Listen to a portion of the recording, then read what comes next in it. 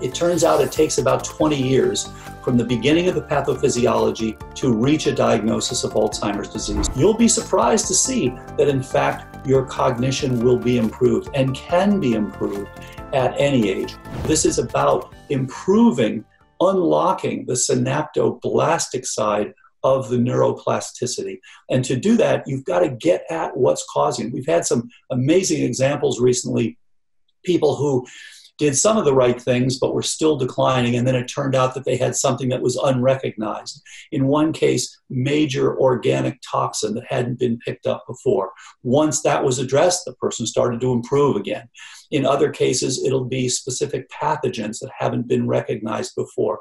Again, once they're addressed, people start to improve. And by the way, Dhru, one of the things that's come out really commonly that we did not understand previously, how important it actually is nocturnal oxygen desaturation.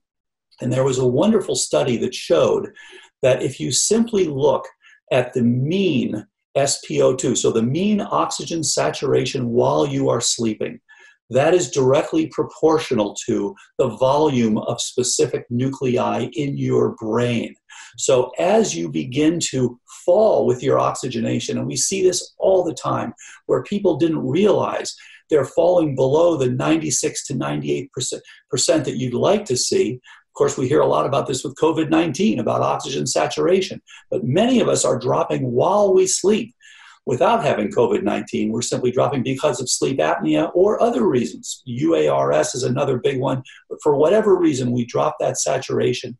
We see people dropping not only to the low 90s, but into the 80s, and we've even seen people into the low 70s. Wow. This is starving your brain during that time.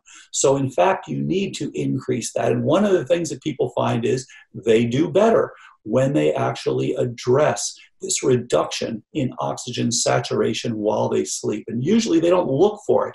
So critical to do that as part of the treatment for cognitive decline or risk for decline. Incredible. And I want to go into some of those because you lay a lot of them out in the protocol inside the book in great detail for people to follow. But I want to take a step back. And, we have people of all ages listening to this podcast. Let's even start. You shared some of the stats, but give us a few more of the global statistics and why it seems to be that when people talk about some of the scariest diseases, chronic diseases that are out there, why Alzheimer's often finds itself at the top of the list that's there. So what are the stats that we know, whether it's US or globally, about Alzheimer's and cognitive decline? It's a really great point. So loss of cognition has replaced cancer as the number one worry of people as we age. And of course, we have an aging society. The silver tsunami is upon us. Those of us who are baby boomers, including myself, are all reaching older age now. And this is a huge issue and is, of course, going to bankrupt Medicare within the next about 15 years if we don't do something about it. So this is a huge issue. And as you indicated, the statistics we hear are horrible. And in fact, the reality is even worse than the statistics. Here's why. There are about 5.6 million Americans who have a current diagnosis of Alzheimer's disease. But that is just the tip of the iceberg. My two daughters, for example, too young to know if they're going to get Alzheimer's yet. So let's ask the question of the current about 323 million living Americans. How many of us will die with Alzheimer's disease? Well, if nothing has changed, about 45 million of us currently living Americans will die of Alzheimer's disease. This is a huge problem. This is a $1 trillion global pandemic. And we've heard a lot about the pandemic, COVID-19. Alzheimer's is killing far, far, far more than that. And of course, the two are actually linked because, in fact, many of the same features that give us risk for Alzheimer's also give us risk for poor outcomes in COVID-19. It's just that COVID-19 has taken the decades-long timeline of Alzheimer's and has compressed it into about 2 weeks. So yes, With obesity, we are at increased risk for both. Yes, with poor immunity, we are at increased risk for both. Yes, with low vitamin D, we are at increased risk for both. And on, type 2 diabetes, another critical risk factor for both. And of course, one of the major things that's coming out of the COVID-19 studies is that we all should be spending more time outdoors. As was pointed out in the Wuhan studies, they found that every case they looked at had transmission indoors except one. So when they had these sudden bursts, these were all from people getting together indoors. Indoors is where the droplets are. It's where the ductwork is, the air conditioning. It's much difficult. There's the lower humidity factor, which is more likely to transmit the viruses through the air. Exactly. You go outdoors, now things dissipate. And what's interesting is we see the same thing in Alzheimer's. Indoors is where the mycotoxins are. We build our homes out of mold food. So we are at increased risk when we spend more time indoors. Of course, indoors is where the refrigerator is. Indoors is where the sedentary lifestyle is. Indoors is where the couch and the TV are. All of these things that are increase our risk. So we want to get out there. We want to get more exercise. We want to dissipate any potential for these various pathogens. So this is one of the things that's coming out of here. And again, these things are all critical. We understanding this disease and understanding it better and better will make it so that this is truly a rare disease, just as it should be. Mm. Inside of those stats that you've shared, one of the things that your work has really put the spotlight on is an understanding that, just like you shared earlier, that Alzheimer's isn't caused by one thing, so it's not going to be one thing that helps unravel it. There's also this idea that even though you don't have a diagnosis yet for Alzheimer's, you could be on your way. And so there's factors that are going on in your 30s and 40s and 50s, well before most people would be diagnosed with Alzheimer's, that can increase your risk of getting it. Talk to us a little bit more about that and how just because you don't have a diagnosis doesn't mean, I think in the traditional public, people think like you either have something or you don't have something. Talk to us about how maybe that's not actually true. This is so important because, it used to be thought you either had diabetes or you didn't have diabetes. Then now we understand there's pre-diabetes. We understand that even before that, there's insulin resistance, et cetera. And the same thing is coming out here. And one of the points, one of the reasons that I wrote the second book was because people would say, well, look, I'm not going to worry about this. Alzheimer's is a disease of your 60s, 70s, 80s, 90s. I'm 35, I'm 40 or 45. Well, it turns out, in fact, that two things have happened since then. Number one, it turns out it takes about 20 years from the beginning of the pathophysiology to reach a diagnosis of Alzheimer's disease. So what we thought of in the past as a disease of the 60s, 70s, and 80s is really a disease of the 40s, 50s, and 60s. It's just that this plays out, you get the manifestations later on. But the second thing is, just as we have seen childhood obesity, childhood type 2 diabetes like never before, we're seeing the same thing. There are people in their teens and 20s who are damaging their own ability to think, to do their best on various testing, in their school, etc., because of the fact that they have ongoing inflammation. They have ongoing things that haven't been addressed. Poor methylation, for example, that hasn't been addressed. Unknown pathogens, chronic inflammation, various toxic exposure. And again, we see these, we make diagnoses, including things like Parkinson's from various toxins later in life.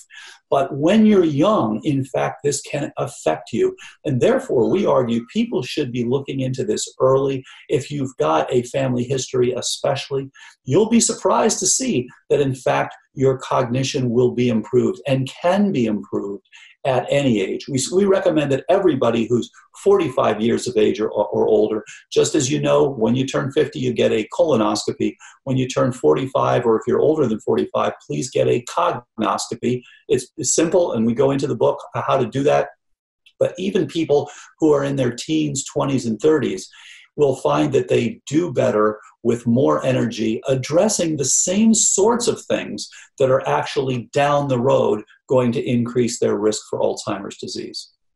Let's talk a little bit origin story, because I think the question that a lot of listeners have right now is that in the midst of all these stats, these overwhelming stats about Medicare going bankrupt, about the rate of cognitive decline increasing in society, the epidemic of Alzheimer's that is there. You've been in the field of anti-aging for a while. At what point in your story did you start to see the first glimpses that gave you hope that something else was possible? Yeah, that's such a good point.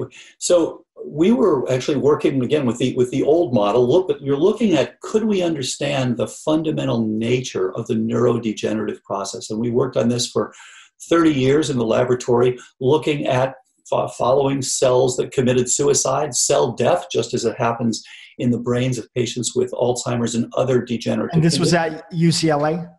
This was at multiple places. This was at UCLA. This was at the Burnham Institute in San Diego. And then this was at the Buck Institute in Northern California.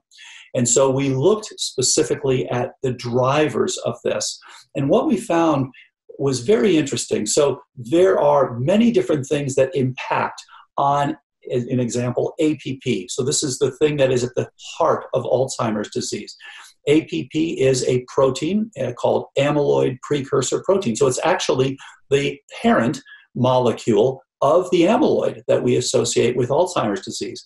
And what we found was that this thing actually is a molecular switch. So it actually responds to these many different processes. And what happens, it's kind of amazing because it's a little bit like having, the president of your country. And in the book I wrote about it as, you're the president of my brainistan.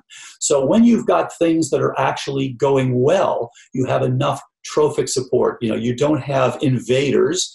Whether it's invaders to your country or invaders to your brain, you don't have major problems with inflation, etc. And I liken inflation to insulin sensitivity versus resistance. Then, no surprise, you decide to grow and maintain. And that's what your brain is doing when things are good. And therefore, your APP is actually cut. And this thing is sitting in the membranes of your neurons. It is to a lesser extent in other cells as well. And it is particularly rich at synapses. So this thing is sitting there and it's gauging these various inputs. So it responds, interestingly, to things like your estradiol level, your testosterone level, your vitamin D level, your status of inflammation, and on and on. When things are good, this molecule will be cut at a single site, which is just outside the membrane. And one peptide that results now signals others to say, things are good, I'm going to support making and keeping synapses. In other words, we can afford to make and keep new synapses. We can afford neuroplasticity. The other piece of it is inside, is signaling to that cell to say, yes, we're going to support growth and maintenance. So again, very much like the head of a country saying, this is what we're going to do as a country. On the other hand, when you now change that formula, you reduce your estradiol or your testosterone, your vitamin D, you have inflammation, you have now invasion. No surprise, you have a completely different response. Now you actually have that same molecule that is cleaved at 3 sites, beta, gamma, and caspase sites. It therefore produces 4 peptides, 2 that are external, 2 that are internal. And now the message is completely different. The message is we are being invaded or we don't have enough support to make new synapses. Therefore, the only way we're going to survive is to pull back. So it's literally saying you have got to have a brain in retreat.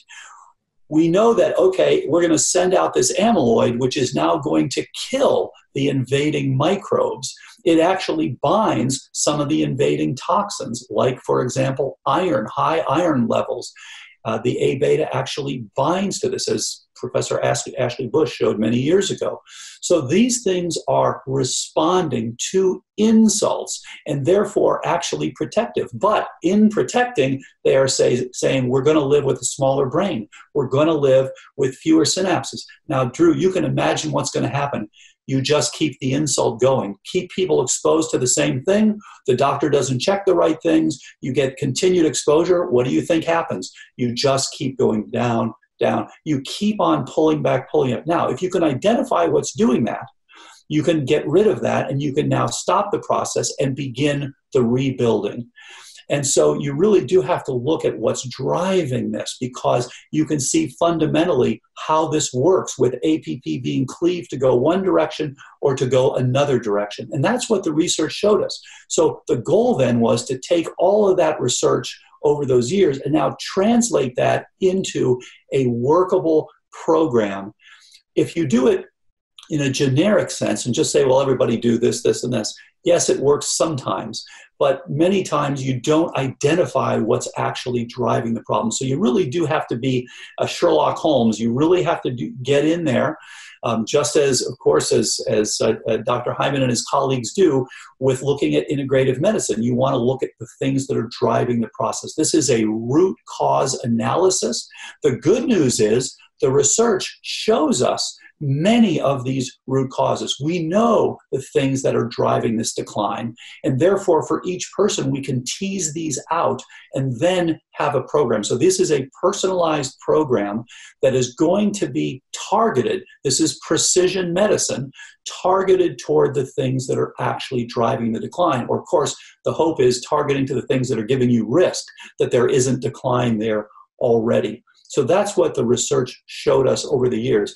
By the way, it also showed us that when you start to ferret this out, you find that there are different subtypes of Alzheimer's, and that was very helpful in terms of addressing the underlying drivers. So before we talk about the subtypes, which we'll get to in a second, when you did that initial culmination of that research that you continued at multiple places, ultimately that led to designing a protocol, a program that you would trial and error and put people on. And then that led to the publishing of the first case studies that are there. Talk to us about that. What were some of the first case studies that you published, and what was the goal of them? What did you show, and what was the goal for the larger community to see what was possible in these case studies? Yes, good point. So we actually started by looking then, once we kind of could see this balance, this molecular switch, we thought, and this was now back in 2007, we thought, okay, great, let's develop a drug that changes that balance. And we kind of weren't looking at root cause at the time. We thought, okay, if APP can go either direction, let's simply develop a drug that forces it in the good direction. Well, of course, it turns out that's an overly simplistic way to think about it. Back in 2007, we didn't realize that. So we screened thousands of drug candidates to look for things that would actually put you on the right side of that balance. And so we identified a few, actually. We identified some that had very good brain penetration, that looked like very good candidates for drugs. But as we got set to do the first clinical trial, and this was now back in 2011, I realized, well, wait a minute, we're going to end up, these other things that cause this cleavage are simply going to go around our drug. I mean, that's kind of this idea of just hitting it at one point when you've got a very complex network of things going on. It became clear to me that that was an overly simplistic way to attack this network. It's a little bit like saying, okay, we're going to try to change the entire culture of your company.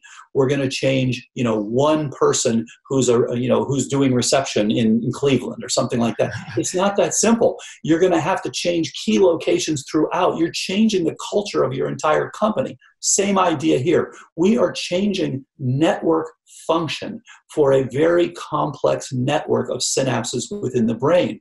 And therefore I thought, okay, in this trial, we'll do the drug we discovered, but let's also target all the different things that are contributing to it. Let's look at whether NF-kappa B is activated as part of inflammation. Let's look at whether there is insulin resistance, whether the hormones are too low, whether there are specific toxins, etc. So in 2011, then we proposed the first comprehensive trial in the history of Alzheimer's disease.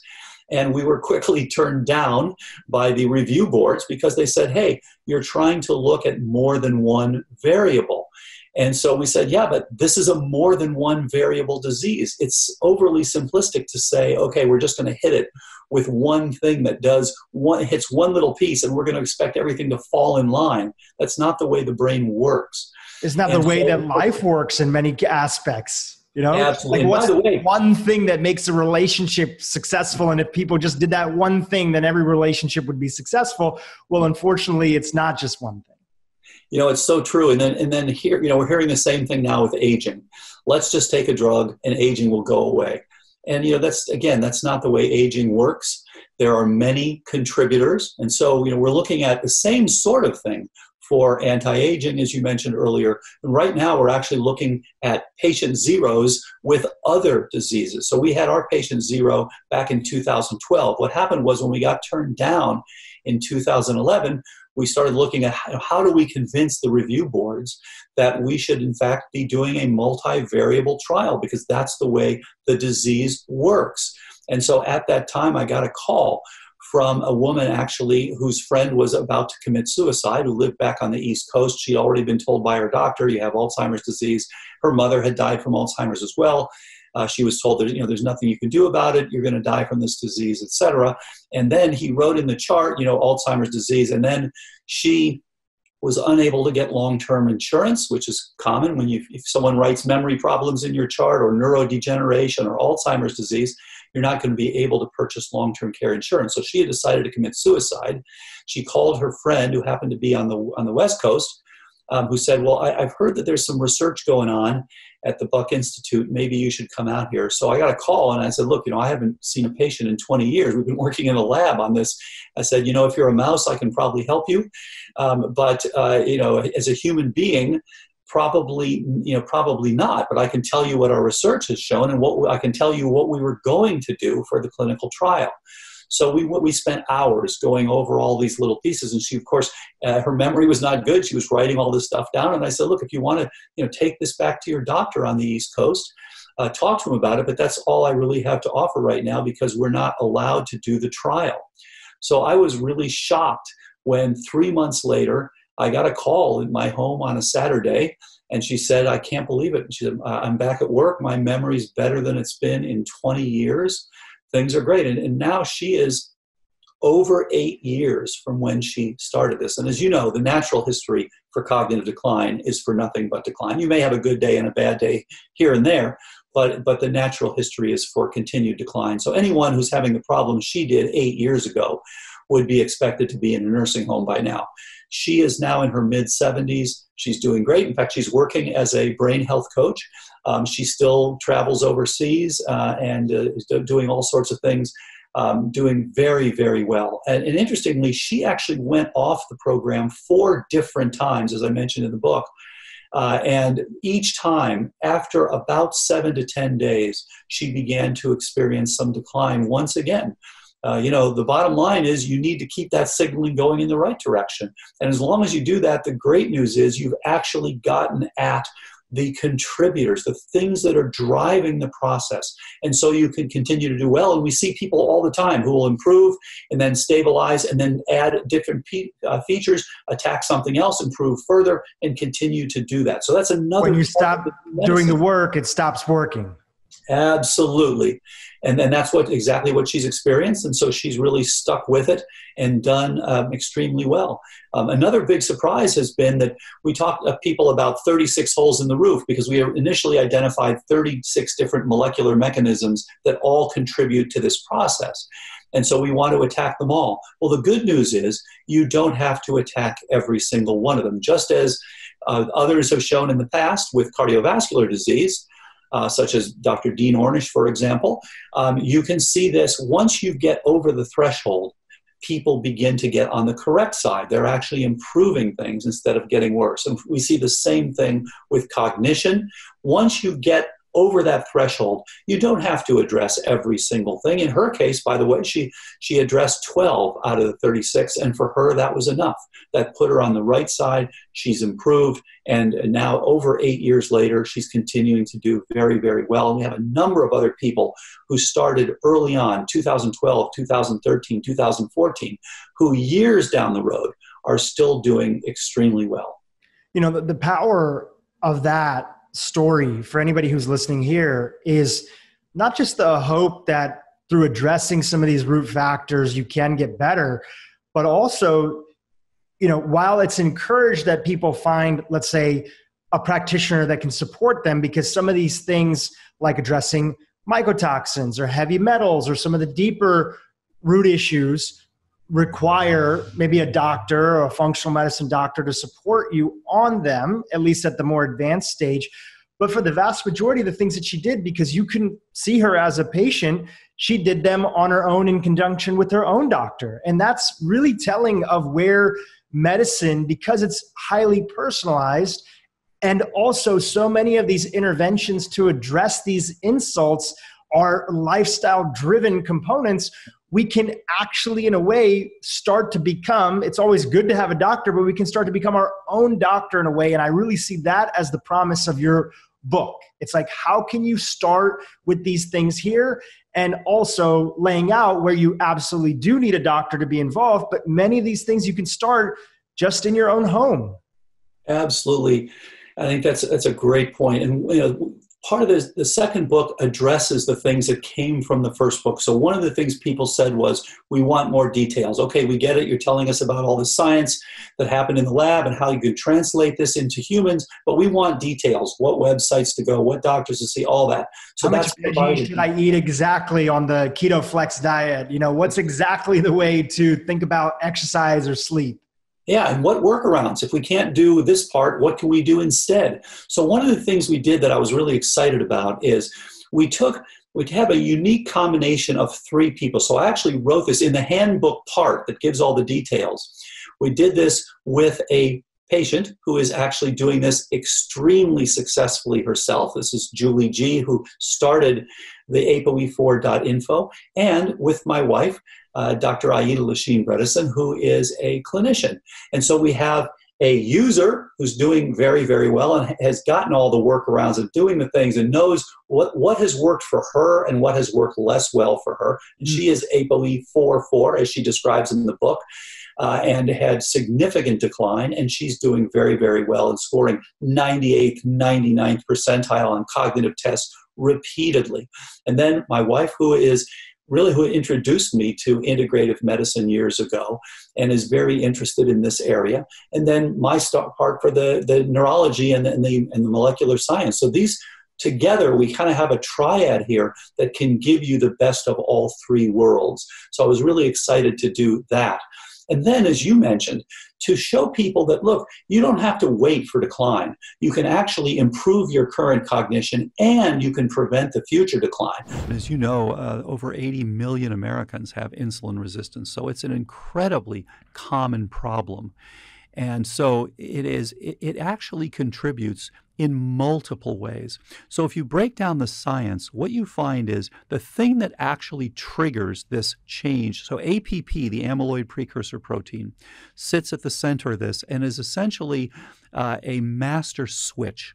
So when things are good, much like the president of our country, when things are good, it sends out signals that say build, new interactions. It's a growth period. So your growth and support, and that's what allows you to make and keep memories. On the other hand, this is about neuroplasticity. On the other hand, that same master switch molecule, APP, which sits in your neurons, especially at synapses, and to a lesser extent in non-neuronal cells. This is sampling the environment. And when things are bad, it's literally being cleaved, and it's now sending out a different set of signals that say pull back. And by the way, the analogy is direct to what happened with the pandemic. So we had an insult, in that case SARS-CoV-2. We were told, okay, we got a shelter in place. We got a social distance. So things pulled back. We went into a protective mode. And what happened? We ended up with a recession. The exact same thing is happening in your brain. When you have these various insults, then what happens is you change the signaling from one of growth and maintenance, keeping and making memories, to one of protection. You're now in a protective downsizing mode. You are losing synapses. Your brain is saying, I'm under assault. I can survive by being less of a brain. I'm going to be a smaller brain. I'm going to have fewer synapses. I'm not going to be able to have the same degree of neuroplasticity, but I will be able to survive. And so it's now making the amyloid that is killing, by the way, the bacteria and things like that. This was shown a number of years ago by Professors Robert Moyer and Rudy Tanzi from Harvard. You look at so you look at this as a protective mode. Now, just as you said, as long as you keep the insult, you keep making that scab over and over, you keep having the insults, you're going to downsize. So the insults come in 4 major groups, and you can literally trace the tracks through the molecular pathways of APP. So number 1, anything with inflammation. So if you trigger NF-kappa B, you are going to increase. NF-kappa B, of course, enters the nucleus, turns on hundreds of genes, and 2 of the ones that it turns on are the ones that make the A-beta, the beta secretase and the gamma secretase, which cut the APP to make more amyloid. It's saying, ouch, I'm seeing inflammation, I'm going to deal with these pathogens. So that's anything inflammation. And that can be metabolic syndrome. It can be poor dentition. It can be inflammation from chronic sinusitis. It can be any sort of exposure to different pathogens, leaky gut, all of the above. So that's the first one. The second one that's huge is because what you're saying is that all that inflammation in the body, wherever it's starting, and we've done a bunch of episodes on dental health and how that's related to body inflammation. All that inflammation will ultimately make its way. It's not just in the body. What you do to the body, you do to the brain. Exactly. And I think one of the most important understandings is that the amyloid itself is part of the innate immune system. So when we talk about inflammation, we talk about things like NF-kappa B and cytokines and things like that. The amyloid is itself part of that response. So as long as you've got that ongoing inflammation, you're going to be making that amyloid. So just as people died from cytokine storm with COVID-19, people are dying from cytokine drizzle with Alzheimer's disease. It is creating, over the years, this cytokine drizzle. It's a slower process. It's a more chronic process, but it's the same idea. And so, yes, we've got to balance that. We've got to remove the source of that. We've got to first identify the source. What is this? Is this P. gingivalis from your dentition? Is this Lyme disease? Is this leaky gut? Is this chronic sinusitis? Is this mold? Whatever it is, we got to identify it. We've got to remove it. That's the key. And then, but absolutely, just as people looked at using things like dexamethasone with COVID-19, you have to think about how can we also quiet down. So we like to use resolvins, for example. Very helpful. But again, without removing the cause of it, you're going to be in trouble down the road. So you've got to look at both, what's causing it and then how to deal with what's being produced. So that's the first group. The second group, toxins. And they come in 3 different subgroups, basically. Number 1, anything that is an inorganic, things like mercury and things like air pollution. People who've been in the California fires, it's a big issue, just being exposed to that smoke. The people who were exposed to the World Trade Center, by the way, 14% of them developed cognitive decline by 15 years after that event. So it's a huge player in giving you increased risk for cognitive decline. Incredible. Very important. And then the second group is the organics. So things like glyphosate and toluene and benzene and formaldehyde and things like that. Acrolein, exposure to fumes from cars and things like that as well. Scented candles and things that are all over the place. The fragrances that are there. Scary. It's exactly. Very scary. We often don't even know the full extent, the damage that those scents do, even though it feels like we want to be surrounded by pleasurable scents. They're wreaking havoc on our body sometimes. Please be careful. Over time. And then the third group is the biotoxins. So things like mycotoxins, trichothecenes, gliotoxin, alpha toxin, things like that, aflatoxin, and things like ochratoxin A.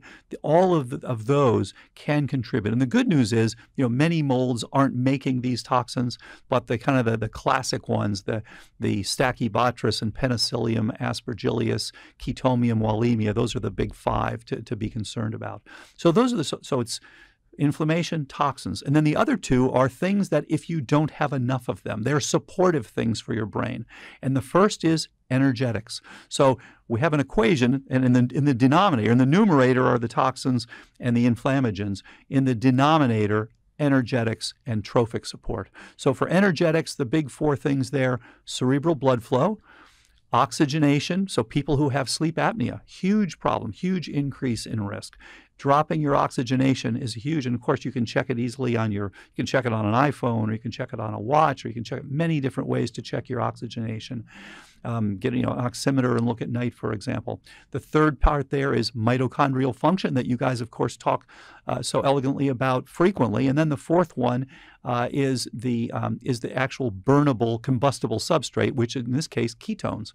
So as Stephen Kinane taught us all a number of years ago, you've got a gap there. When you have Alzheimer's disease, you've got poor glucose utilization. That is the signature, the hallmark on a PET scan for Alzheimer's disease, and even for 10 years before a diagnosis, is temporal and parietal reduced glucose utilization. Well, the good news is you can bridge that gap with ketones. So with the combination, and if you can develop metabolic flexibility so that you can now burn both the fats and the glucose, you're in the best shape. So we want to do both. And so you can see when someone has insulin resistance, they are causing their own cognitive decline by multiple mechanisms. They're creating inflammation because of the non-enzymatic glycation of hundreds of proteins.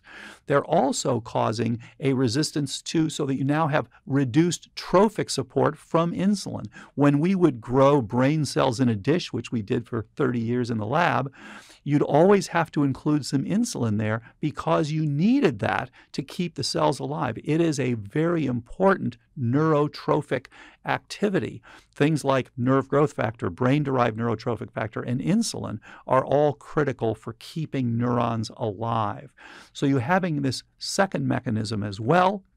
You're also having a metabolic component there. You're not only have the insulin sensitivity or insulin resistance loss, but you're having the trophic problem as well. So you have a metabolic problem, a trophic problem, an inflammatory problem. You're really ticking most of the boxes to give yourself cognitive decline when you have insulin resistance. And then I should say the fourth piece of this then, the third piece being the low energetics, the fourth part of this then is trophic support. And those come in three groups. So it is growth factors, as I just mentioned, things like insulin and things like NGF and BDNF. But secondly, it is hormones. So this is why estradiol in the past was noted to be a critical support. And a sudden loss of estradiol, as was shown by the Mayo Clinic group years ago, if you have a sudden loss of estradiol at the age of 40 or younger, and you don't get HRT, then you are doubling your risk for Alzheimer's. Even though the Alzheimer's isn't coming till the future, you are increasing your risk starting at that time. And then the third of those three is nutrition. And so getting appropriate vitamin D and appropriate omega-3s and all these things, huge. So you look at those groups, and you can add to that stress, which is another piece of this. It's really a part of the trophic and metabolic piece because of its effect on things like cortisol and DHEA and pregnenolone and things like that. But those are the big groups. If you can optimize those four main groups, you are going to do a tremendous amount with preventing and reversing cognitive decline. And on the other hand, simply throwing a single drug at what you can see is quite a complex problem really doesn't make any sense. Our diseases have gotten way more sophisticated. Yeah. As our modern world has gotten way more sophisticated. Right. No longer is a single antibiotic or other intervention really the path forward. Yeah. The path forward is a multifaceted approach that deals at a root cause level that really is playing with systems biology. Yes. Right?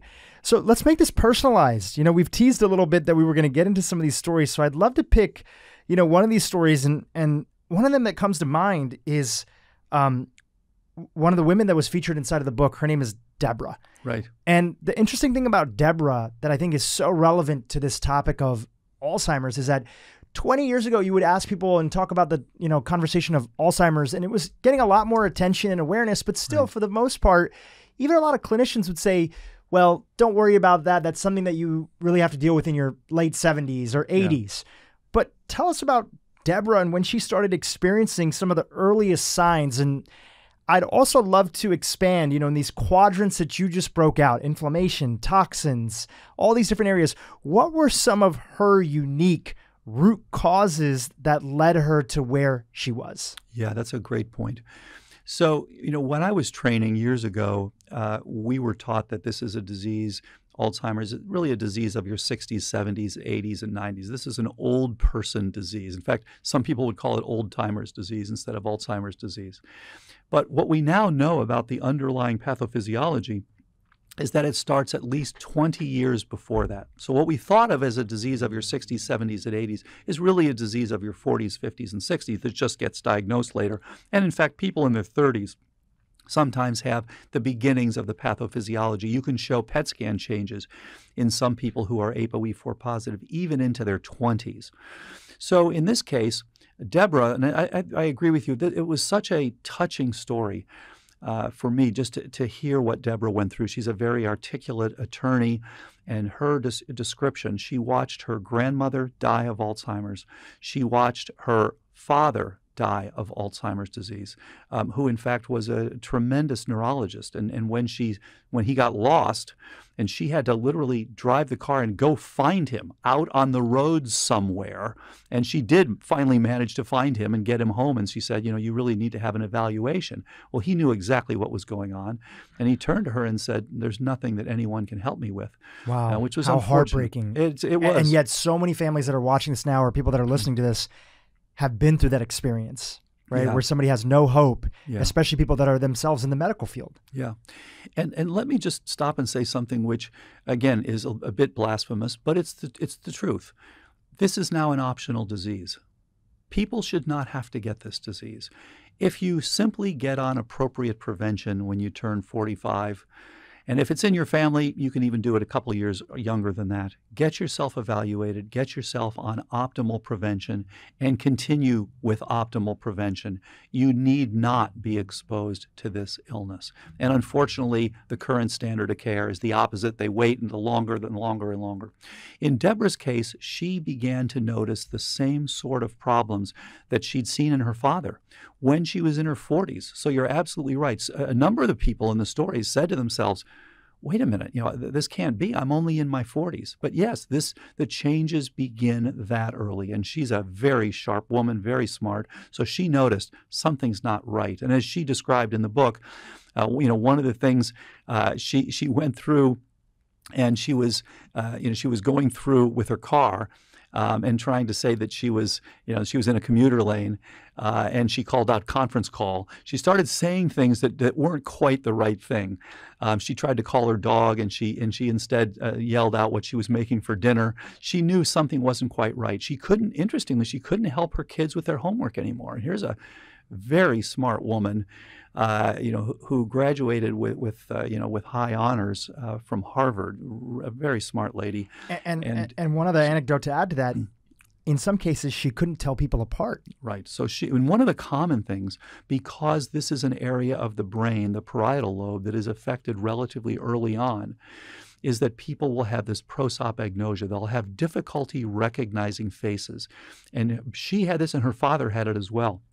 She had this big time where she would go to some function and she had no idea. People would be coming up to her and saying, hey, should we talk about what we were talking about last week or whatever? She would not know who they were. She wouldn't know the names. She wouldn't know. And so she'd have to figure out things like, oh, if this person has an earring of this type on, just on the left side or on both sides, or if they happen to wear a long red dress a lot, if they happen to be with, a certain dog. So that she'd have certain things she would do to try to remember these people.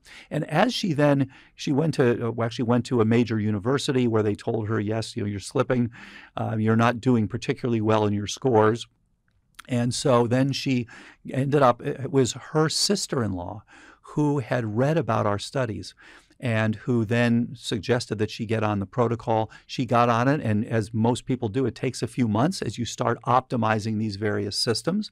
And then, interestingly, she started documenting her own improvements. She started noticing. And one of the things that happened to her after several months, she went to school for her kids. And then she said it was an incredible experience because she actually was able, she said, not only did she know these people, but she knew that she knew them. So she knew right away that it was instant recognition. She knew the faces, she knew the names. So she could see such a huge change in her own ability to source, her own ability to call into usefulness the information that she needed, which is what happens when you're optimizing things.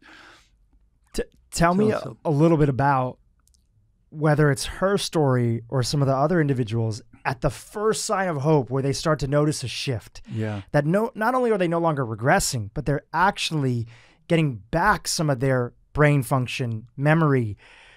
You know, one of the things that people deal with a lot is skepticism. Right.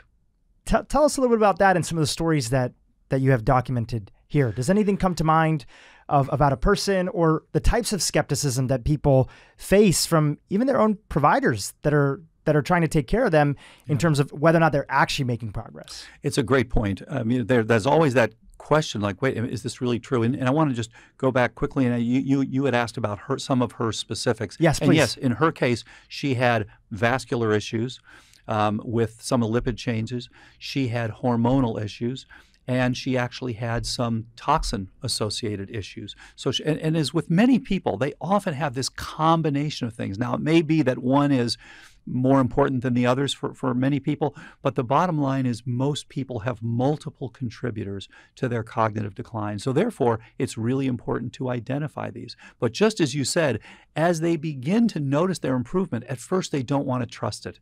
And if they mention it to their doctor will say, nothing helps this disease. Just, you're fooling yourself. This is placebo effect, something like that. So in her case, she finally, after about 10 months, went back to the same university that had not participated in any way in treatment, had only participated in showing her that she was going downhill. And so she was retested. And they said to her, what have you been doing? You're testing much better than you were before. And she said, well, I've been doing this protocol.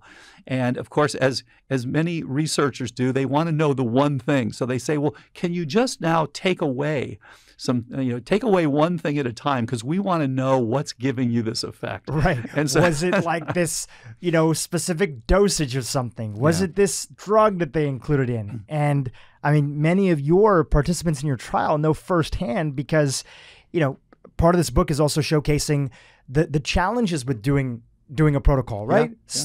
Making progress and slipping back a little bit, and the unique circumstances that are required to continue and maintain this life if you want to continue to get some of the benefits. So many of them are trained to know, like, it's not just one thing. Right. It's the entire approach that makes the difference. And this is no different than saying, hey, I had no one in the orchestra pit. Am I going to add the timpani or am I going to add the clarinets? What's going to make it an orchestra? No, you have to add the orchestra. You have to have all the different instruments. And then the idea of, well, now let's take away the violins and see if it still sounds like an orchestra. No, it's no longer an orchestra. You have to have the whole thing to make it sound right. Or if you're trying to fly a plane, let's get rid of the, let's get rid of the left wing, right? Let's get rid of the right engine or something like that. Sure, you might be able to truck along for a little bit, but you're not going to be able to continue. You're ultimately going to be able to crash. And I think that this is such a fundamental shift that's happening now in medicine that as diseases have gotten more complicated, there is more openness and awareness. It's slow. It's very slow. But as you mentioned, you originally got rejected with your trial because it was multivariate. How did you convince the powers to be to ultimately understand that this was a huge part of documenting any progress when it came to this chronic disease? How did you ultimately show them that you need to have a multivariate approach? This is such a good point. So we were turned down in 2011. So we thought, okay, we need to have anecdotes. Let's show a bunch of anecdotes because we had nothing back then.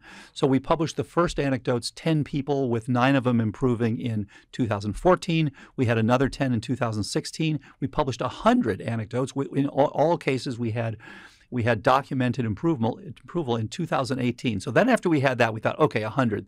They can't turn us down again. We went back in 2018. We got turned down again. Because again, this is not the way people think about clinical trials. We need to now start giving the brain its due.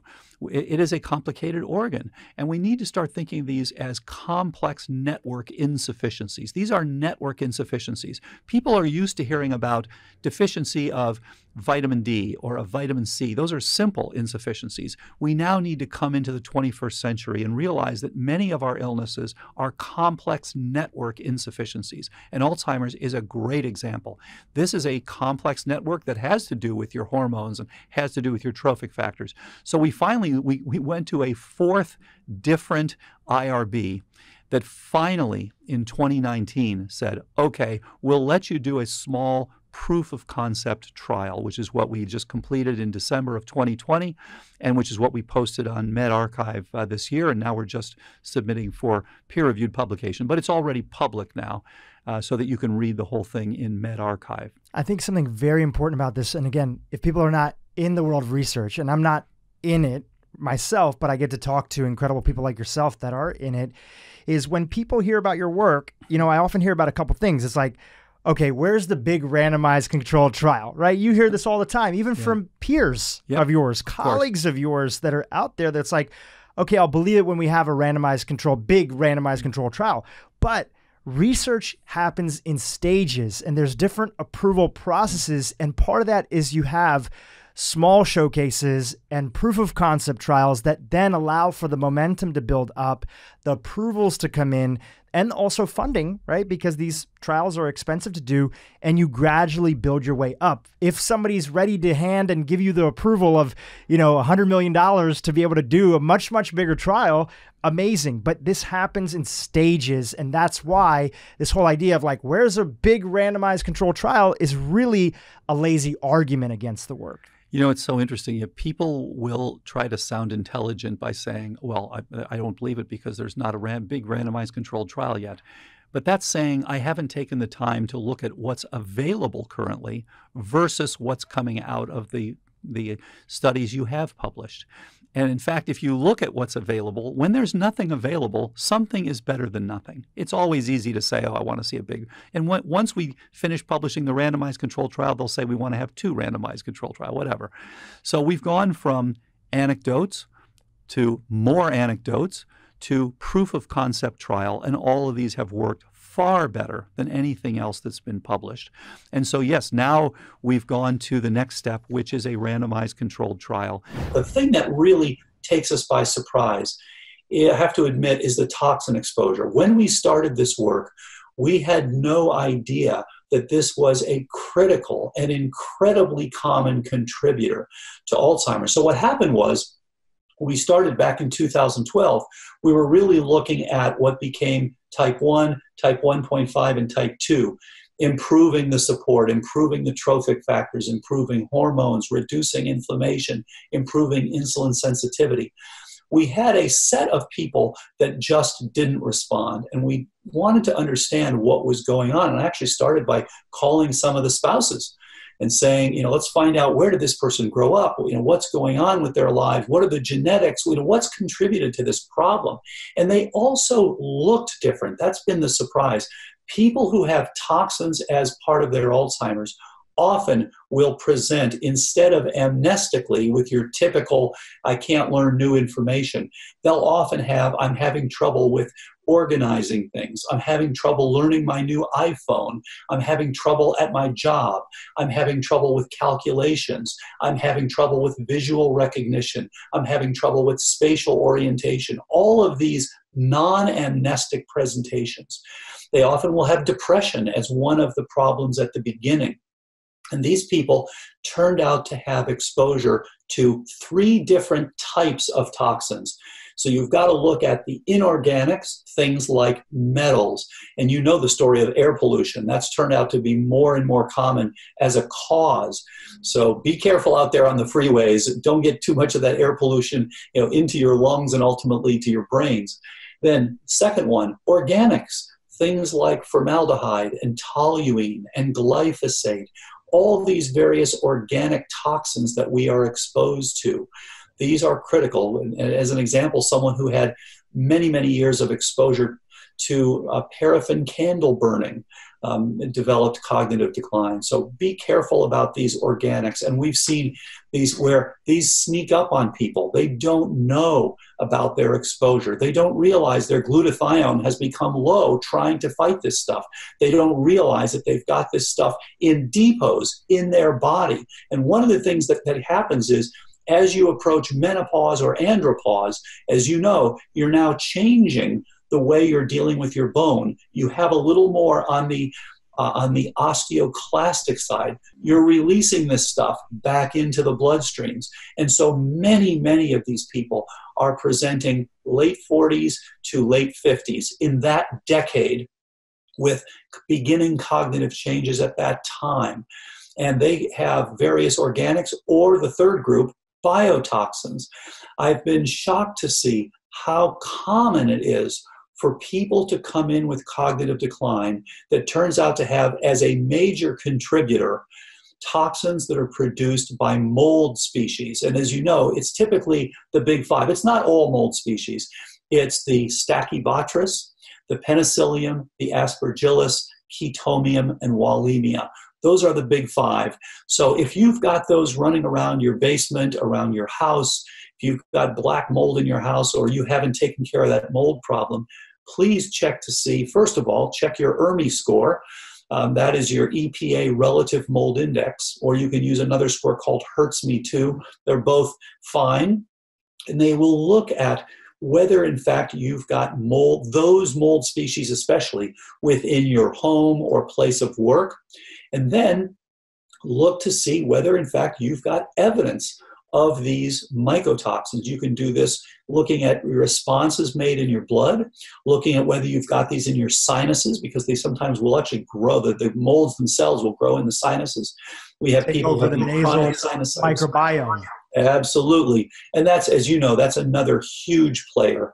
And looking at oral microbiome, another big one that wasn't clear years ago, becoming more and more clear. Sinus microbiome, and then, of course, gut microbiome, all huge. And, of course, the brain microbiome has turned out to be a surprise.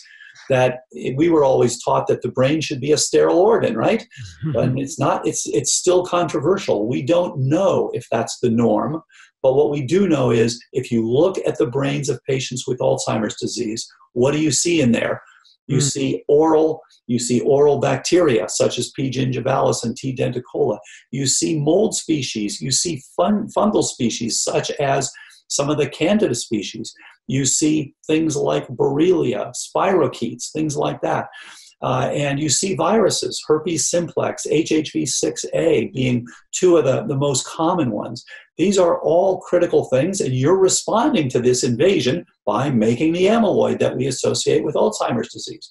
So again, it comes back to supporting your immune system and things like that. So the big surprise, these three different groups of toxins, you're living in them, you don't know it, no one bothers to check, and then you come down with cognitive decline, and then typically people still don't check. But if you bother to look, you will see that these are contributing factors. So all of us can do better by checking these things when we're younger and minimizing them. Getting on basic detox is so huge, as you know. It's so true. And I think a huge part of it, as you're really talking about, is awareness. And Absolutely. The more awareness that you have, the more likely it is that you can actually start to look in this direction, because we know from the World Health Organization and a lot of building surveys that are there, it's estimated that 2/3 of buildings in North America could have mold inside of them at some degree that's harmful for human health. But if we look at even the real estate game as a whole, you know, all the mold inspectors are not really trained and not incentivized to be looking for mold. In fact, they want to, you know, give simple enough checks, and a lot of the mold that's there is not viewable to the eye, to the naked eye. It's not black mold immediately that you can see. Sometimes it's the case. It's behind the dishwasher, and there's a mold colony that's there, that's been there since the last homeowner had it. Or if you're renting an apartment, you know, I'm here in Santa Monica, a friend of mine just came back and said, how do I even see the level of mold that's in my house? Because I'm having memory issues. I'm having other stuff. I'm having sinus things.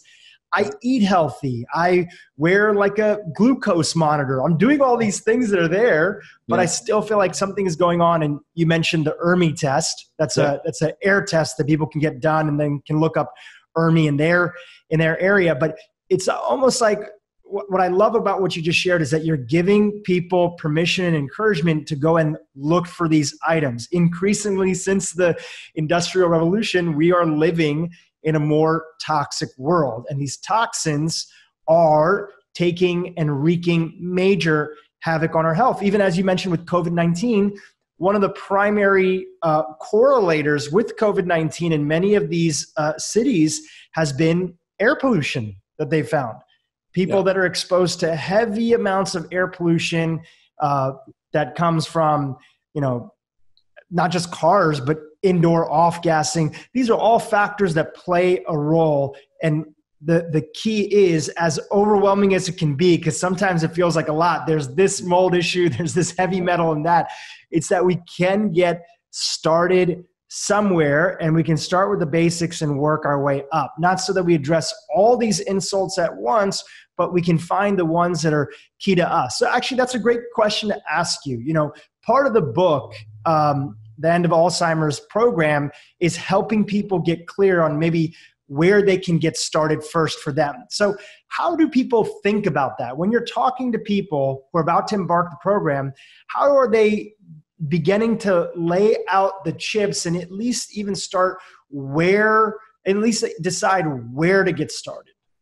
Yeah, that's a great point. And you can think of this like you're sitting in your home, for example, and there's a fire out there and it's advancing toward you. Well, if you can put it out when it's out there and kind of push it back, then in fact it's less likely to come to your house. Once it gets to your house, you've got a lot of things to do, but you can get rid of it while it's out there. At least beat it back and really buy yourself decades potentially.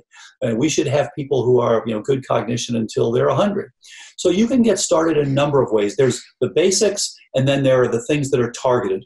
On the basics, there is diet, exercise, sleep, stress, brain training, basic detox, and some basic supplements. So those, what we think of as kind of the 7 core features, and we talk about these in the book as well. So just getting yourself into a plant-rich, mild ketotic diet with some fasting. Fasting has turned out to be so remarkably helpful for everything from hypertension to cognition to preventing, helping in the prevention of Alzheimer's disease, to improving vascular status, improving insulin sensitivity, on and on and on. So just doing basics like that, and we go into great detail in the book for specific things to buy, specific things for the so-called KetoFlex 12-3 diet. Then exercise, just basic things with both strength training and aerobic training. Sleep, as I mentioned, that may be the most overlooked. People don't bother to check to see if they have nocturnal hypoxia, and it's incredibly common. And then the best way to check that is through a sleep center? You can do it. Yeah, actually, it's pretty easy now. You can actually just get yourself an oximeter. And there are a number of good oximeters out there that can actually record for you your oxygenation. So again, this is something more and more health we're seeing as quantified self. Now you can have your Apple Watch and you can look at things. You can look at your heart rate. You can look at your oxygen saturation. And by the way, you can look at your oxygen saturation, at a moment's notice with your iPhone. That's simple to do. But if you want to record it all night, you want to have an oximeter. And yes, you can get this from your doctor. You can, as you said, you can do a sleep study, but you can also do it more simply by just recording it with an oximeter and then see if you're dropping below that target of 96 to 98%. And then again, stress. Incredible. As you know, there are now spikes. And when I got an interesting email from a neurologist yesterday who's seeing a spike in her practice, looking at people with cognitive decline. Everyone's anxious, everyone's stressed out, everyone's indoors, everybody's depressed and worried. There's so much going on in the world right now. And of course, this contributes to everything from hypertension to cognitive decline. So getting that, and again, as a scientist, I never thought I would be talking about things like meditation. I thought this is, not helpful. And yet I can't deny the statistics are there. The publications are there. Neuroplasticity is undoubtedly enhanced with forms of meditation like TM, like mindfulness, like things like that. So this is really important. And then brain training. Again, each one of these things isolated doesn't have a huge impact. But as part of an overall program, these are getting you over that hump. These are making it so that you are now on the right side of plasticity so that you are able to lay down and keep new synapses. And then some basic detox. And I'm learning this myself with detoxing myself during the COVID-19. One of the things I started doing was using Chronometer a lot more. So I'm looking every day at what I'm doing right, what I'm doing wrong, how much fiber I have, how much protein I have, all these sorts of things.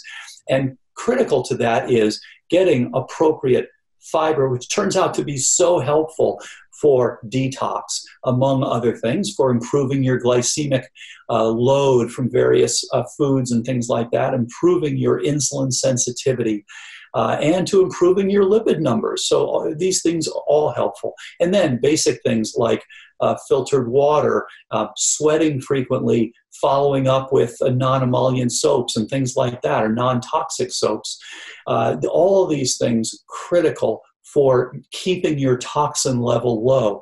HEPA filters. I encourage people, especially if there's any question about molds. Of course, you want to have remediation, but also you want to have a HEPA filter. Improve the air where you are living. It will be helpful.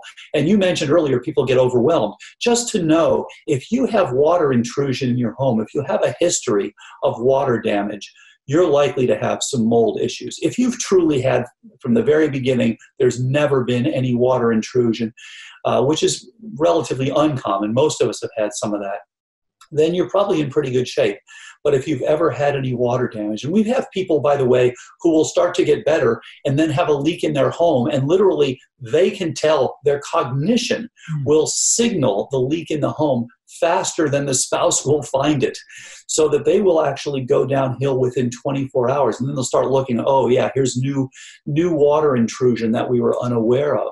So this is a surprising and important correlation. So these are some of the basic things that you can use to get started. And there are some basic supplements. I know Mark talks about these a lot, but even things that look at things like your insulin sensitivity, some basic detox, making sure that you have enough. And I would say one of the common ones that people leave out is choline. Males should have about 550 milligrams per day of choline or more. Females, 450 milligrams or more. And we talk about this in the book. And I find that just about every day I am a little on the low side with choline. We don't tend to get as much choline as we should. And most people the choline that they're getting is through like eggs? Occasionally some eggs, some liver, things like that. And so, yeah, we need to do a better job of that. And that's you can certainly support that, not only with things like pastured eggs and stuff, but also with things like citicoline or with GPC choline. Some easy ways to get yourself to make sure that you're getting that 550 milligrams, or if you're female, 450 milligrams. Most of us are low. And of course, this is the precursor for acetylcholine, which is the most important neurotransmitter for storing memory and making memory. So you need appropriate acetylcholine. You also need appropriate glutamate for getting the appropriate memories. And there are other pieces to this as well, such as noradrenal norepinephrine, which are key for level of attention and level of consciousness. And then things like dopamine, which of course are important for that reward feeling. So all of these work together, but acetylcholine is the most important one. And of course, this is why people take Aricept, which inhibits breakdown of acetylcholine, to give themselves that little boost when they have Alzheimer's disease. But of course, it doesn't work by itself terribly well. So I encourage everybody, please make sure that you are not choline deficient. Make sure that you are not vitamin D deficient. Make sure that you are not deficient in important hormones and trophic factors that are critical for laying down and keeping memory storage. And then beyond that, you want to do targeting, as we said earlier, looking at the key things that are driving this. If you've got toxins around that you're unaware of, which so many of us do, let's find out, before the fire gets to your house, let's find out, because this thing is brewing. And by the way, the same thing is being reported in Parkinson's disease. People who didn't realize that they had long-term exposure to things like trichloroethylene and glyphosate and Agent Orange and and on and on and on, things that are inhibitors of complex 1 especially. These are things that increase your risk for Parkinson's disease. So these things are brewing for years. And if we're aware of them before they actually make major impacts, you only get the symptoms late in the disease. And again, that's another part of 21st century medicine that's not emphasized enough. What we see as disease is the end stage of a chronic process that's been going on for decades. The good news is, and as Mark has championed for years, we can now check these things. We can check these diseases before they strike us symptomatically. So we should all be aware of the pre-symptomatic stages. Are you in a pre-symptomatic stage of Parkinson's? Are you in a pre-symptomatic stage of what will ultimately be Alzheimer's? Are you in a pre-symptomatic stage of heart disease? And on and on. That's the good news on the chronic illnesses. We can see them coming. The bad news is that people have not been doing that. So that when they finally get a diagnosis, this is a fairly late stage. And we really have to work hard now, not only to get rid of the drivers, but then to rebuild. But I do think there are some great things coming with stem cells for helping us to rebuild these lost synapses. And I think that will be a part of the overall. We've had people already go on the program and then add stem cells and get an additional bump. So I think we're going to see more and more of that. Using stem cells alone is a little bit like trying to rebuild the house as it's burning down.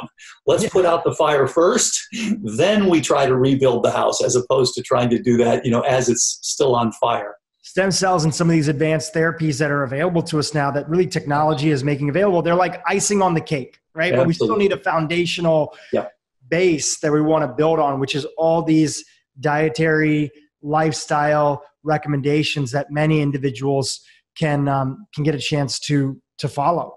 So absolutely, for somebody who's listening now, may have some history of cognitive decline in their family, some family members that have had Alzheimer's because it's so prevalent, and they're in their, let's say, 50s or 60s, and they're not seeing that they're not maybe noticing, or what they see as like, they're not sure if they're having cognitive decline or not. And they want to get the first step, which is sort of just assessing where they are, right? How bad are things? Have they just gotten used to their memory falling a little bit here and there, or is actually something more serious going on? What would you recommend for them as the first step of options? Is it doing that, basically, I forgot the term, but the similar cognitive test that you said that's similar to like a colonoscopy? Cognoscopy, exactly. Cognoscopy. Right. And you can actually, you can now, get this, directly. So very good point. And I think, if we're going to impact the global burden of dementia, if we're going to take these 45 million Americans who are going to get Alzheimer's and reduce that as close to zero as we can, we need to have everybody think about this and get on prevention. And I would break these into two groups. And I think it's important to mention a group that's rarely mentioned. So 95% of people who develop Alzheimer's have sporadic Alzheimer's. So in other words, it's not in the genes that you're going to have. Yes, they may have increased risk with ApoE4, which is the common one. And there are dozens of genes that increase your risk, but ApoE4 is the common and striking one. If you have a single copy of ApoE4, it increases your risk from about 9% through your lifetime to 30%. If you have two copies, it's well over 50%. So that's an important one for sure. And there are about 75 million Americans who have a single copy. And again, none of these people should be getting Alzheimer's disease. And there are about 7 million who have two copies. And again, starting early, none of them. But I want to mention the small segment. About 5%, just under 5% of the people who develop Alzheimer's have familial Alzheimer's. And there has been nothing for these people in the past, and drug approaches have failed with this group. And so they just know if they have the gene. And this is typically 3 genes, mutations in APP, presenilin 1, or presenilin 2. So for those people, and they often will get symptoms in their 30s, 40s, or 50s, very significant symptoms. It comes on early. They know it'll hit the parents. Half of the siblings will get it. It's a dominantly inherited gene. I would encourage them, please get on all the appropriate things for prevention. Get evaluated, get on that in your 20s. Because again, you may be getting symptoms in your 30s or 40s. So start as early as you can and really optimize everything. There's a real opportunity here, I think, for the first time to have impacts. We'll see. There are some people who are already doing this. We'll see how it goes. Now, for people who are not in that group, which is the vast majority, then for them, I would encourage them to start when they're in their early 40s. So we usually say, 45, that's fine. If you've got a family history that starts young, then a little earlier than that. And you want to know your status on the basics. Do you have ongoing inflammation? Do you have ongoing insulin resistance or glycotoxicity? Do you have specific trophic factors, hormones, or nutrients that are low? Do you have specific toxins? Do you have vascular component? We see a number of people where that's the major problem. And as you know, they get hypertension. They may even have a little suggestion of a stroke or a TIA. They get thrown on statins. They have these low cholesterols.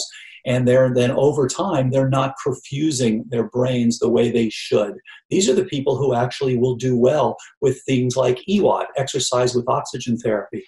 Help perfuse, help you to do the right things and get that, you want to get the oxygen, but you want to get the blood flow as well. And then do you have histories of trauma? All of these things are critical.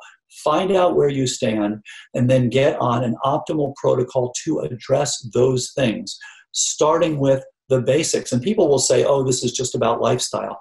Well, no, it's about the things that are actually driving the decline.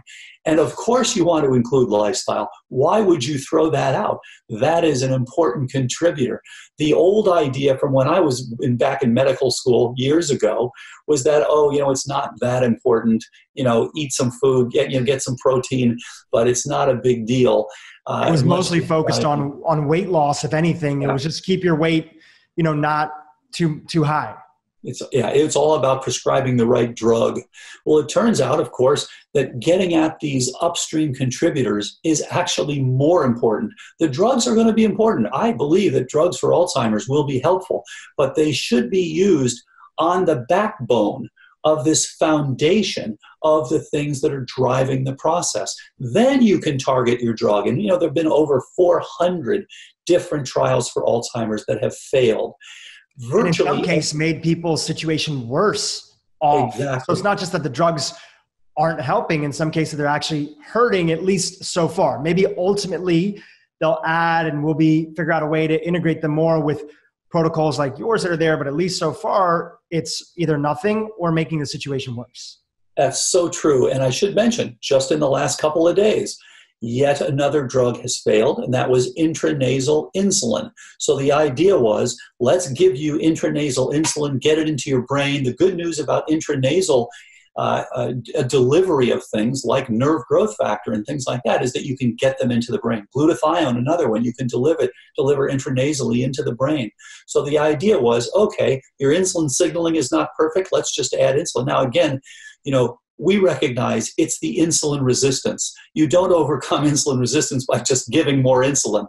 That is an overly simplistic way. We want to improve the insulin signaling, not just give a big, a big pocket of insulin. And so this failed, unfortunately. Did not show any improvement whatsoever in cognition. So yet another monotherapy that has failed. And the drugs have been used the wrong way. I think when they're used appropriately with the backbone of getting at the drivers and then targeting the things that are still there. For example, targeting specific toxins that may be there, enhancing some of the cholinergic transmission, fine. But doing that alone is not addressing the various pieces that are making this network dysfunction. So I think, again, that there will be a place for these, but it will be on the backbone of looking at the drivers. In these people, we typically find multiple contributing factors from, just to think, pathogens, as we talked about, toxins, reductions in energetic support, and reductions in trophic support. And it's addressing those things. You're now pushing the people onto the correct side of the signaling. You're literally changing neurochemical signaling from a synaptoclastic signaling, which is pulling down, just as you think about osteoclastic activity in osteoporosis. This is synaptoporosis. That's what Alzheimer's is.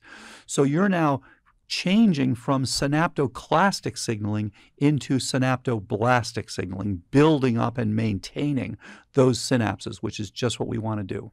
It's so key, because as we are talking about this, I think that's an important point, because yes, we've done so many episodes on the importance of diet. We've done so many episodes on the importance of sleep, but specifically with Alzheimer's, what you've shown through your research and work is that, okay, there could be people that their diet is pretty decent. Exactly. Right? Or there could be people that their sleep is pretty good, but they have such deep environmental toxicity exposures, which they wouldn't have known of if they didn't go to one of the physicians that's in your network that's trained in the Bredesen protocol and the RECODE protocol, and then found out their unique stressor that's maybe one of the biggest ones for them. Right. It's definitely multifaceted, but everybody has a big one, or, not big, just one. There's a big few that are there that are the biggest pushes for them. Were there any of the stories that are a good example of how, for one of those survivors, one of those key quadrants was a bigger pusher for them than for some of the others that were there? Is there anyone that comes to mind that you could share? So Sally is a great example. And Sally was trained as a nursing professor and taught for years. One of the things that she taught people was that Alzheimer's is untreatable. There's nothing we can do about this illness. And unfortunately, she started to develop this herself. And it really also had, her very first symptoms probably in her early 50s, but really nothing enough to push her until she was in her late 60s. And she started having trouble. She would forget to pick up her grandchildren. She had problems with executive function, with planning and carrying out specific tasks and things like that. And so she went in and she was told, they actually did an amyloid PET scan and first of all, they found she was ApoE4 positive. So she had the common Alzheimer-related gene risk factor that 75 million Americans have one copy, which she did. And about 7 million Americans have 2 copies. And unfortunately, if you got 0 copies, 9% lifetime risk, which is not too high, but it's not 0. If you've got a single copy of ApoE4, it's about 30%. If you got 2 copies, it's well over 50%. So she was in a high-risk group. She then had an amyloid scan that was positive. So they put her on a drug trial. And in fact, it was an anti-amyloid drug. So they said, let's remove the amyloid that's in your brain. With each injection of the antibodies, she would get much worse. And we've seen this now in a number of people. Again, if you understand that this is a protective response of your brain, as long as you've got the exposure, no surprise that when you get this reduced, you're going to do worse. Fortunately for her, because we've seen other people that just kept on the trials and got worse and worse and worse, after this had happened to her 4 times, she said, I'm not doing this anymore. This is clearly making me worse. She then heard about the work that we're doing. She started on the protocol. Her MoCA score was 24. She then, over time, is getting a perfect 30 repeatedly. She's done very, very well. It turned out in her particular case, the big contributor was mycotoxins. She had lived, unfortunately, and so many of us do, live in houses that are full of these molds that are making specific toxins. Now, some people are lucky enough, if they happen to have mold in the house, it's not making mycotoxins. In her cases, it was. And so now just just for context to add in, sorry to cut you off, these mycotoxins are basically ways that molds protect and sort of fight for their territory. So they're poisons that they excrete to fight for real estate. And that's part of they don't have claws, they don't have fangs, they don't have teeth. So these mycotoxins are poisons and they're part of their arson to get rid of other competing life forms to fight for real estate. That's a really good point. So what happens is, if you're a mold, you don't grow as quickly as the bacteria around you. So you're going to get squeezed out of your environment if you don't find a way to fight off the bacteria that are trying to grow around you. Of course, that's why penicillin occurred.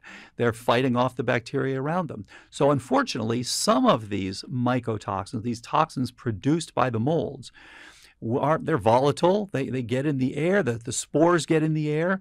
And often they'll actually even grow in our sinuses or in our GI tract. They're making these toxins, and the toxins, unfortunately, impact our brains. They impact our immune systems. They impact cancer. They increase our risk for cancer in some cases. They can damage our kidneys. So there are all sorts of problems. You get rashes. So your body now is trying to fight back.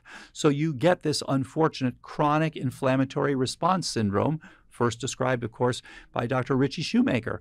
And it is a chronic, so it's a long-term inflammatory response to these toxins, and as he pointed out, to many other things that occur in the water-damaged buildings that typically are the support systems for these molds. And so it's, volatile organic compounds and little fragments of cell walls and all sorts of things that your body is now responding to. And unfortunately, just having a relatively poor immune system, not having good resilience, all of the things that happen to us because of our poor lifestyles and the processed food, all this sort of stuff.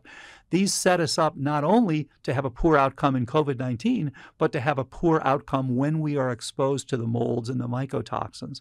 And so this is a very common problem, a very common contributor to cognitive decline, and unfortunately not even recognized by standard of care medicine. So if you say to someone, oh, you're developing early Alzheimer's, you better see if you've got mycotoxin exposure. You go to a standard memory center, they'll laugh you out of the room and just say, well, we don't recognize that as a contributor. Well, you better start recognizing it as a contributor, because it's unfortunately a relatively common contributor, and you do need to address it. And I published a paper a number of years ago saying, this is really an unrecognized and treatable epidemic. This is all over the place. And so that's what ended up happening to Sally. As she started to treat it, she started to get better. And as I mentioned, her scores are now perfect. She's doing great. She continues on the protocol. And it comes back to what you said earlier also. She's dealing with the issue of, what do I pay for? What is appropriate here? I don't want to go overboard. It is expensive. On the other hand, the alternative of a nursing home is many, many times more expensive. And of course, the alternative of this new drug, Aduhelm, is also many, many times more expensive and doesn't work nearly as well. So that's the unfortunate alternative. It's really, we think that this approach can sometimes be expensive, but as you said, we're here in Santa Monica at our studio recording. There's a very famous memory care center that's just right down the street from here that I've been with a few friends to volunteer a few times and go spend time with some of the patients that are there at the memory center. And it's well known because one of our past presidents, Ronald Reagan, was an individual who was staying there at one point in time. And I remember as we were going on a tour, a few of my friends who went to go volunteer, they were like, oh, let's show you around and we'll show you like the room that, Ronald Reagan was in when he was getting treated. And it's a nice place, and we're by the beach and, everything like that. It's Santa Monica, California, right? Yeah. Things are a little bit more expensive. And I remember walking into the room, and it was a very small room, like a very, very modest room. Nice, but extremely modest. And they told me the price at the time, rough range, that somebody would be paying. Yeah. And most likely the president, probably former president, paid himself when he was there. I mean, these are astronomical numbers to have 24-hour care, to have a parent, a grandparent, yourself at a memory care center. And not to mention that the drug, Aduhelm, right, that's been in the news a little bit, the price tag that's been floating around that potentially could have bankrupted us in the economy was, I believe it was like $56,000 a year. And that's just the beginning, because you still have to pay for infusions. You still have to pay for PET scans. You have to pay for MRIs. You've got to have before and after MRIs because of the fact that it causes bleeding into the brain in about 17% of people. It causes side effects in about 40 to 50% of people, depending on whether you're ApoE4 negative or positive. So it really comes with some huge side effects. And in fact, we'd like to do in the upcoming trial, we'd like to use that as the control. Right. The problem is going to be, we'll then have to be very careful about, are we actually hurting these people with giving them some cerebral hemorrhage and giving them some edema in the brain? Is that fair to them to give them that sort of side effects as a control group? What we'd like to be able to do instead, and as you indicated, the costs are just astronomical. The average person, just the average person, $350,000 before they pass away from Alzheimer's disease, much of which, of course, is spent with nursing homes. That can often be $100,000 a year or more. It's really unfortunate. So what we'd like to be able to say is, look, everybody, please get on appropriate prevention when you turn 45, or get on appropriate reversal when you have the earliest possible symptoms. And we can really make this an optional disease. I mean, this is the power of podcasts and books like yourself, is that really we're sounding the alarm that this is something that is both. Again, some people are going to really have challenge with the statement, but it's true. Even though you have challenges with it, you're saying that this is an optional disease now. Now that what we know, this is an optional disease. And that is the truth of the matter. And on top of that, we don't have to wait till you have an official diagnosis to start to make changes that are there. Now, just going back to Sally's story, for example, help us understand a little bit and paint a picture for those that are listening. What was the process of actually her getting treated? Who was she working with and interfacing with, and how did her traditional care fit into that model? Great point. So she worked with a physician who was interested enough to read about this and to then begin to get her on an appropriate protocol. So what did she do? She went on to essentially the shoemaker protocol, in which she took specific binders so that she could actually remove the toxins that were within her. She also reduced her ongoing inflammation from these. She ultimately then had the intranasal VIP that was part of the shoemaker protocol. So she used basically a physician who learned this, who educated himself. So often we talk about continuing medical education, and yet so many physicians are resistant to learning something new. They feel very comfortable with writing a prescription. Then, of course, unfortunately, many of them are told you don't have time to do more than just quick evaluation and prescription. Fortunately, in her case, the doctor was willing to learn this sort of approach, to apply it to her. And then, this is so important, continue to optimize. And I think this is one of the things that we don't think about enough. As people are beginning to treat these complex illnesses, you've got to keep your finger on the pulse. Did they do a little better? Did they do a little worse? Do we need to change something? Do we need to change a dose? Do we need to now add something? Often continuing to optimize is the most important thing. And this is, of course, where health coaches have been so helpful to help people to get on the right path and to keep optimizing, because this, again, it's not something simple you're dealing with. This is a complex system. So you kind of have to wind your way through a labyrinthine sort of protocol to make sure that you're optimizing things for best outcomes. And they'll find that as they change one thing after another, they start seeing better and better results. And the physician she worked with, again, just expanding out and helping people understand a little bit of your world and all the things that you're involved with, this physician was trained in your protocol. Right. So talk a little bit about how many physicians are out there that are trained in this and what that process looks like, and how many of them, including some people that have been on the podcast before, contribute to the larger research and case studies that you're pulling together as an organization. Yeah, that's such a good point. So we've had over 2,000 physicians from 10 different countries and all over the U.S. who have trained in the protocol, and we just actually had recently Recode 2.0 training. But what you said, I think, is so important. Once you get an accurate model of what the disease is, instead of just saying, okay, we're just going to go after the amyloid or the tau or the what have you, and the next thing. There have been so many different theories. We're just going to go after the herpes. We're just going to go after the P. gingivalis. We're just going to go after the what have you. Go there, fill in the blank. As you now have a model that actually is predictive, what happens is people start seeing, when I change this or change that, I now got incremental improvements, and we're seeing this all the time. Do we need to address plasmalogens? As you know, Dr. Dan Goodnow is a biochemist who's done such interesting work with plasmalogens, and he's arguing that, that's an important piece as well.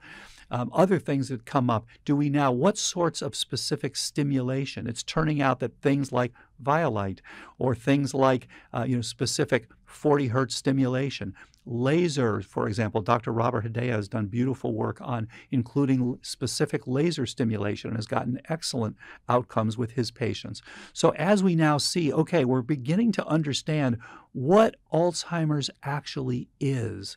Now we can begin to make better and better. So we can do better and better with the idea. It's just like, once you start realizing we're not going to fly a prop plane to the moon, we're going to have a rocket. Okay, now we're going to get more and more sophisticated rockets. We're going to get better and better at targeting them until, of course, we just hear recently that we've got people going up in space without the government here. So we get better and better at being able to do this. And now we've got probes going to distant parts of the solar system. So that's the same thing that's happening here. Just as you said, practitioners are finding, hey, here's an area that actually works better if we add this.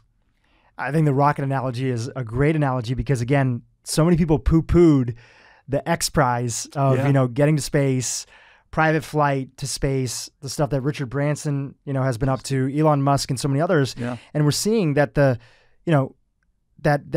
what costs NASA, so many X times more that the private industry is able to do at such a lower cost level. And it's actually, we need a little bit of both because so many of the innovations that have happened in the private industry, just as is happening right now in Alzheimer's, and the innovations that you guys are bringing to the table came from grants, building on top of the soldiers, but shoulders of what the government was able to get started. But we can't just stop there. We can't wait till we have this perfect intervention, because the truth is there's somebody that's listening out there right now that, who knows, maybe one day there'll be a drug that makes a significant more difference than what is the low bar that's been set now, but it's not going to do it if it doesn't get to the root issues of it. But let's say it's a little bit better. What, are you going to wait another 10 years, 20 years, 30 years to get maybe a significant improvement that's even just a little bit better than what we have now? We can't wait. We have to start with something. That's why we're spreading the word about what you're up to. So I've got a question for you. Oh, sorry, we're going to jump in? I was just going to say one thing, because you mentioned the X Prize. I think it's such a good example. One of my favorite stories was from the engineer who designed the X Prize winner, what eventually won the X Prize for space travel. And what he said was that they realized that there was no rocket available. There was nothing in the current approach that would allow them to do what was needed for the X Prize. You had to go up you had to go twice within 1 week. You had to go up to, originally it was 100 miles, and they realized no one could do that. They changed it to surreptitiously to 100 kilometers. You had to go up, you had to come down, etc. So he realized that anything that they suggested that was an inside the box, this is what's already available, this is how we do it, he knew would fail. So he knew that whatever it was that was going to win the X Prize was going to sound crazy when the first person suggested it. And it turned out that what they needed was a rocket that had two different shapes, one going up and one coming down. And so when he first suggested that, they were like, what are you talking about? Two different shapes. So you actually had to change the shape of this while you were flying it. And so I think this is the same thing we're dealing with now. We're changing the idea of, okay, it's just going to be a single drug. Just tell us which drug it's going to be, to no, let's go after the system. This is a deficiency of a subsystem. The drugs are going to be critical for targeting specific things, but let's get larger data sets. Let's look at root cause analyses, and then let's address all of these things for best outcomes. Now we have a very different view of the disease, and now we can begin to make incremental improvements. It's a fundamental shift in how you look at things. Right. It's a fundamental shift. Let me ask you on a personal level, as you were putting these stories together and writing this book, what were some of the themes or ideas that surprised you? Was there anything that surprised you as you were starting to put this together and present these stories for the larger population to read? Yeah, I was surprised initially by how young some of the symptoms started. And of course, I realized, and again, this really brings back a fundamental scientific point. When you're dealing with something like a disease, there has to be internal consistency. In other words, when you see something on the clinical side, it has to fit what you see on the research side. It has to fit what you see on the epidemiological side. It has to fit what you see on the genetic side. These are all interlocking pieces. And where there's been so much failure in Alzheimer's is that scientists wanted to run with one idea. Oh, I see amyloid under the microscope. Let's get rid of the amyloid. Well, wait a minute. That doesn't fit what you see with the clinical data now. Or they'll say, it's reactive oxygen species. Let's use an antioxidant to get rid of those reactive oxygen species. Well, that doesn't work for Alzheimer's disease. So you have to bring these things together. And so I realized, okay, what we're seeing as these remarkably early symptoms. Deborah described changes in her early 40s. Even though she probably wouldn't have been in a nursing home until her late 50s or even early 60s, she was clearly identifying things that were very similar to what happened to her father. Now, she could see what happened to her father as he progressed into his 60s and really got severe Alzheimer's disease. She then looked backward and said, aha, I remember the things he was saying and complaining about when he was practicing neurology way back in his 40s. She realized, oh, these things that I saw as, minor changes and, oh, yeah, you're just getting a little older, really were the harbingers of severe Alzheimer's. And so to hear these relatively young people talking about these changes and kind of the doctors just dismissing them, yeah, you're in your 40s, you're no longer in your 20s or 30s. They're really telling you this was pre-Alzheimer's. This was the beginning of these pathophysiological underpinnings. So that surprised me initially. But again, seeing the biochemistry, it all started to come together and started to make sense. The other thing that surprised me was how much it made a difference to kind of stick with the critical pieces and how sticking with these and then continuing to optimize turned out to be so helpful. Some people will give up. They'll say, look, I've done this for a couple of weeks.